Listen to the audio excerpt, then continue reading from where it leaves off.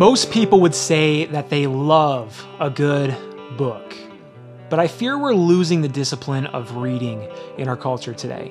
In our ever-increasing pace and the all-consuming just busyness of our lives, more people are turning to social media blurbs, podcasts, and headlines for their information. Doesn't it seem like fewer people are willing to invest the time to dive into a good book today? Now, if you've noticed this too, you're not alone. A Pew Research Center study in 2018 found that nearly a quarter, 24%, of US adults admit to not even partially reading a book in the last year. And yes, that includes audiobooks too. It's like we graduate from school and no longer forced to read. We graduate from reading too. Don't fall into this trap of lazy learning. Now, as much as I love podcasts, I have one, and I like YouTube, I have this channel, and I tolerate social media. It's a necessary thing that we have to do to reach people where they're at today. There is no substitute for solitude and a good book. Even with the rise in popularity of audiobooks, I've recorded and produced some of those too, and trust me, they're popular. There's something about the slow, sometimes hard work of reading a text that works your brain and stimulates your thinking unlike anything else. Now, while some studies declare that there's basically no difference between reading and listening to a book, I don't think that's entirely true. If you look a little closer, that they can be a bit misleading. Most of these studies are based on how well people test in remembering stories, which I hope we can agree should be a lot easier to remember than the information in a textbook. I mean, people have been sitting around campfires and telling each other stories since the beginning of time. It's something that we're good at. We tend to remember, we tend to listen to them better. So I'm more inclined to believe studies such as one 2010 study that found that students who only listened to a podcast recording tested worse than those who read the text.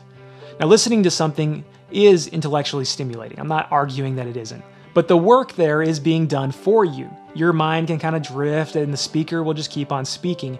And watching something is great. You can learn a whole lot from the visuals, but again, your mind can drift and the movie will just continue to roll. But with reading, you have to focus.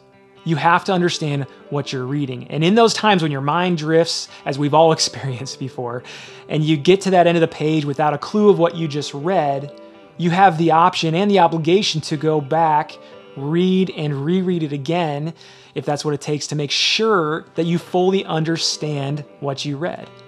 So reading books today is like going to the gym and putting in the work. Listening to books today is a little more like going to the gym and someone else is doing the work for you. Now, I'm not against a good audiobook or podcast or whatever. Trust me, I love them. I listen to them all the time. But the point is that you need to read. Now, the other options, they're great. I use them. I love them. They're good substitutes, but substitutes are never quite as good as the real thing. Now, have you ever heard the pastor who tells and retells the same old stories, quotes the same passages of scripture again and again, and preaches that same stale sermon over and over and over again?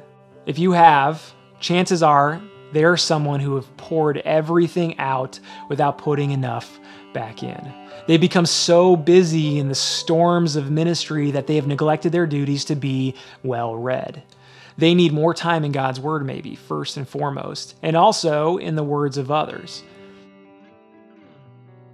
Preachers who don't read are like jars low on water. Eventually, they have nothing left to pour out.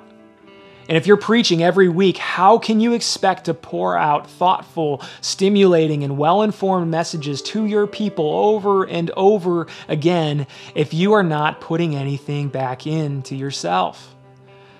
Preaching is often a result of great reading.